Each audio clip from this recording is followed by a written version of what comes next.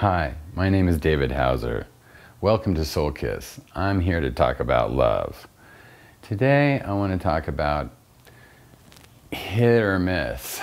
You know, we resonate with somebody, maybe for all the reasons we don't understand, but there it is. We're resonating with somebody. We feel an attraction, and we want to get closer. We want to try to figure out and discover what that all means. And sometimes, in doing that, things don't always work out. It's painful, because we had that feeling, we were convinced that this had to be providence, that somehow there was a higher power involved, and two people randomly were meant to be together. Well, you know, my take on this is that it is a deep-rooted mechanism inside every one of us.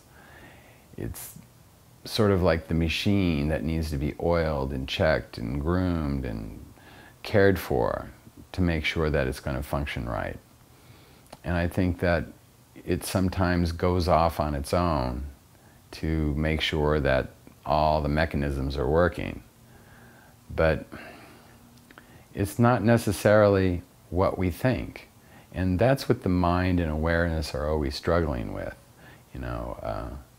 Because you have a visceral, emotional reaction to somebody, you know, the mind is ready to serve you up all kinds of explanations for that. And truly, we have to come at this with a lot more clarity and a lot more awareness than that, and just be upfront, honest, and communicative, you know, and look at it from a point of curiosity. Could this be something? You know, I felt something. Did you feel something? You know, there's something about you that has set off my little machine, and I would like to know why. You got a minute? Can we talk?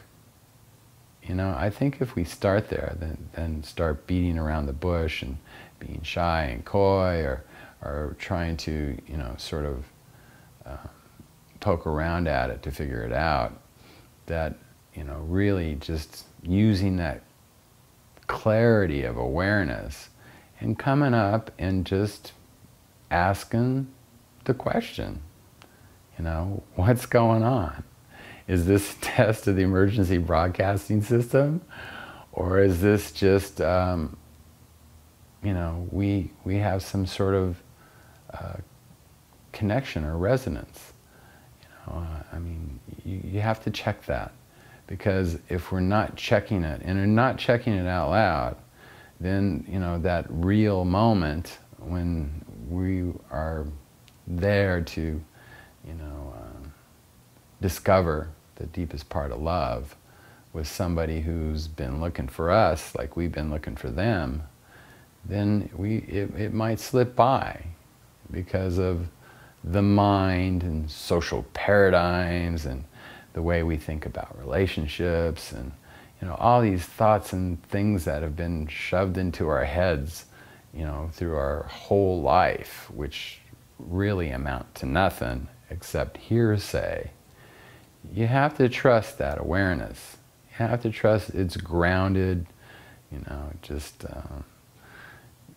sitting in its truth, knowing that there's a method, there's a way to go about this, there's a way to discover the truth. And that is through honest expressions and conversation that two human beings can have on this magnificent planet called Earth. Oceans of love.